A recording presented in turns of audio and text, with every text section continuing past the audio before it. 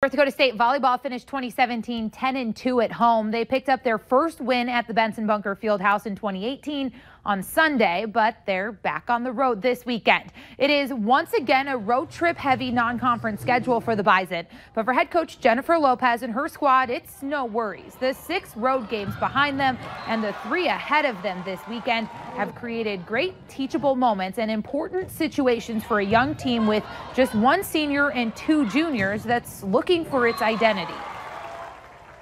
We have a lot of young kids in a lot of different places, and just finding that consistency and what's going to make us successful is what we're trying to figure out. And we've been able to do that and continuing to build and continue to get better. So we've seen a lot of progress through the couple weekends that we've gone through so far.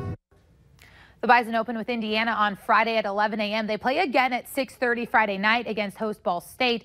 That game can be watched on ESPN Plus, the new pay-to-view service through ESPN.